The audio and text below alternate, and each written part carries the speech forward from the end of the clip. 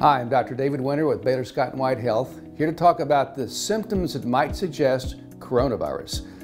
Cough, usually a dry cough, shortness of breath, fever, and fatigue. Those were the symptoms we had early on, and those are still the predominant symptoms. But other symptoms can also suggest coronavirus. That includes sore throat, head congestion, muscle aches, vomiting, diarrhea, loss of taste, loss of smell.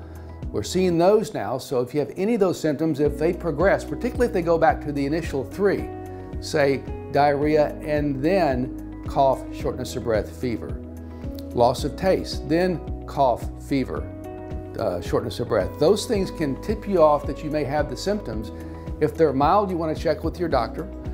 If they're significant, if they're bad, call your doctor or seek medical attention in the emergency department, because some folks need to be hospitalized. For mild symptoms, typically we say stay home, quarantine yourself, but always good to get the advice from your local physician.